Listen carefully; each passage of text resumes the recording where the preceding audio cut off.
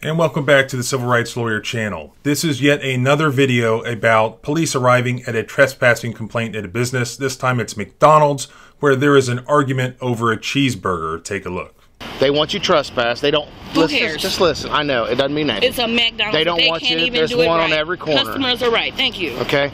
The easiest thing to do is just give us your For info. what? We Over give you a sandwich. we give you a piece of paper For and you don't come back. No, then you're free you told to me leave. I'm trespassed, so I'm not coming back. But we have to serve you with a criminal trespass notice. No, you don't. Yes, by law we do. No, you just want okay, to then we're going to call. Then we're going to arrest No, you you're for not. failing to identify. No, you're then not. Identify yourself. No. Yes. For what? Over a sandwich? At some point, don't you just have to ask yourself, like, do I really need this lady's ID? Do I need this woman's ID? There was an argument at McDonald's over a cheeseburger. The lady's leaving.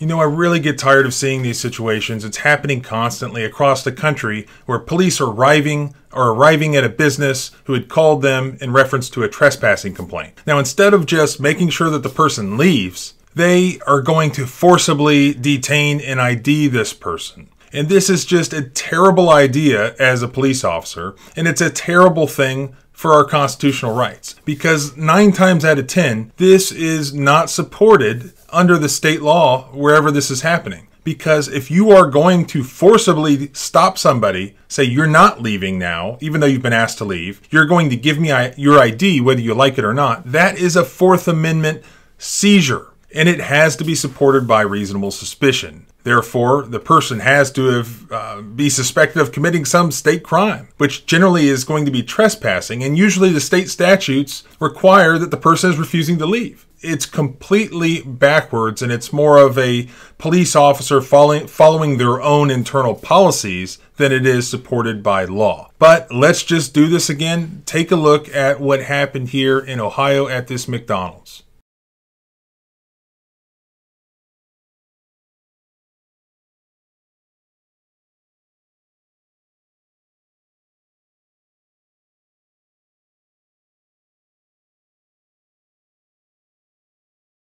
Hi, did you have a bad day inside? No, sir. I went through the drive-thru earlier. Okay. She refused to take my dollar to give me 30 cents after. Okay. So she gave me a refund.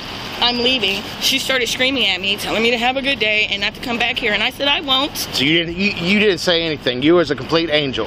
I know, I'm getting information. You're getting disorderly in the sure store. did. Okay. So this could be an important fact here. Notice that the officer said the word disorderly, that there was an allegation that you were disorderly inside. And it sounds like she admitted to that. Remember that if there's no reasonable suspicion for what's about to happen, this detainment, based on the state trespassing law, there could be, because it's an objective standard, if there's reasonable suspicion that any other crime had been committed, that could theoretically justify a detention of this lady.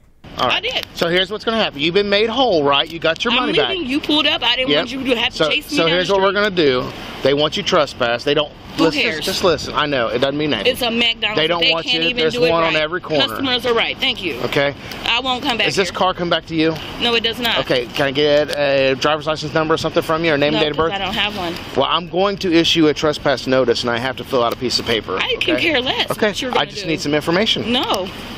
Another possible issue here that might make a difference here, as opposed to the usual scenario where this happens, she technically was in her car and pulling out at the time that the officers pulled up. One could make an argument that this was really a traffic stop. Now, it doesn't appear to be handled in that way. It doesn't appear that there's any traffic allegation or anything like that, but it's something that defense attorneys, if there was a civil lawsuit over this, they could argue, because remember, it's an objective standard. It doesn't matter what this officer subjectively believed he was doing or said he was doing. It's what any reasonable theoretical officer would have known under those circumstances and would have been justified in doing. When he asked for her license, she was just in her car. And there was also an allegation, according to the news report, that he smelled alcohol on her breath. Now, maybe that's a lie, maybe not. But those are all other potential justifications that could theoretically support an investigative detention where he could forcibly ID this lady.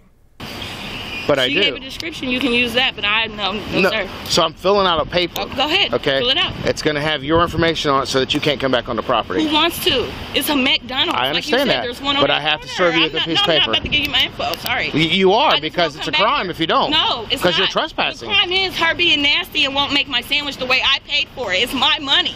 Now, this is the usual scenario that we're talking about. This police officer says that he has some obligation to fill out a report or some sort of trespass notice on behalf of the business here on behalf of McDonald's. Now, from what I've heard, I'm not an Ohio lawyer, but from what I've heard so far from others, there is no such law apparently in Ohio, as there usually is not in any state, that obligates a police officer to physically serve some sort of trespass notice on this lady under these circumstances. So if she's asked to leave McDonald's and she leaves McDonald's, she wants to leave McDonald's, the officer cannot forcibly hold her there and get her ID so he can fill out some paperwork on behalf of McDonald's. Okay, that is not the law anywhere that I've heard of. Now, if she had been asked to leave, trespassed, and she comes back, now, well, maybe there's probable cause to even perform a warrantless arrest for violating the state trespass statute. But I don't believe the Ohio trespass statute says that it's a crime for her to be told to leave by McDonald's and then attempt to leave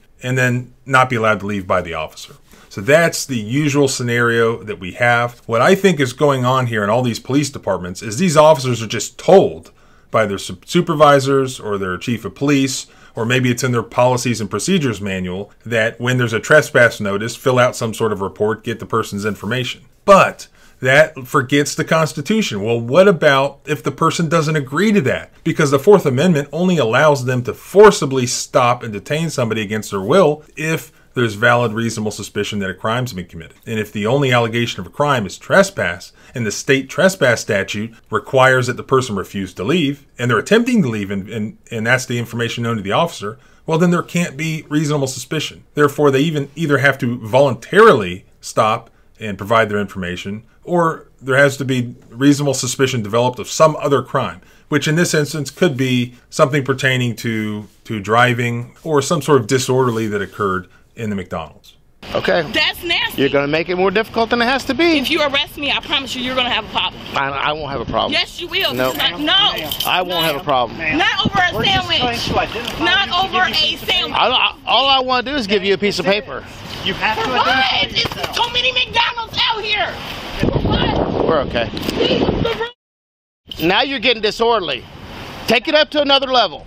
Take it up to another level. Yours down. Stop. I'm fine. I just want to fill out a piece of paper. For what? A trespass notice. Over a sandwich that she Criminal- refused to make. Are you going to stop and listen, or are Who's you going going to to go in holler? there and make her remake my If you don't sandwich? stop, Nobody. If you don't stop, you're going to end up Fine. going to jail. Stop. Hancock, Hancock, write it down so I Calm can go. down. No, because you're not about to act like No, that over a sandwich stop. she didn't make right. Stop.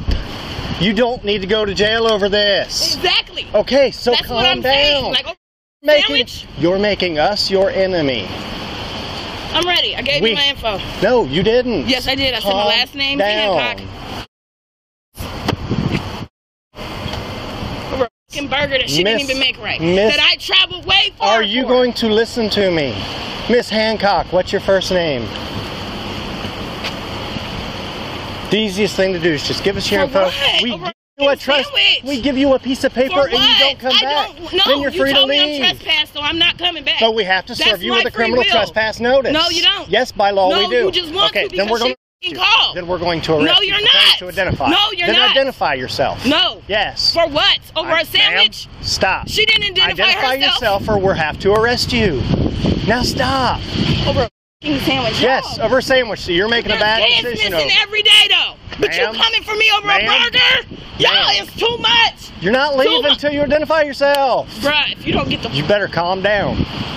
I'm not giving you nothing. I already said it. Okay, you're under arrest. Put No, your hands I'm behind your not. back. Put No, your I'm hands not. behind your back. No, I'm You not. are under arrest for failure to identify. And you can see what's going to happen now.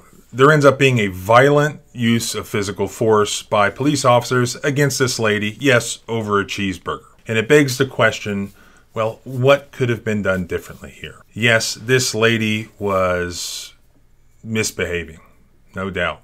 She could have handled this differently and gone on her way. She was antagonizing them. She was basically begging for problems. But this is not a situation where we can just say, yeah, well, this is where a-holes collide. You have to protect the constitutional rights of even people who misbehave, who feel entitled, who want to cause all this drama over a cheeseburger. And it's not an equal bargaining position like when a-holes collide, because one side of that is the government. The government has to respect the constitutional rights of all citizens, whether they're likable people or not. We heard him say that you are not free to leave. If you give me your information, then you'll be free to leave. Therefore, there has been a seizure under the Fourth Amendment. Okay, that has to be supported. It either is or is not. So though this lady's misbehaving, there has to be constitutional justification for what's about to happen. And then from the police officer's point of view,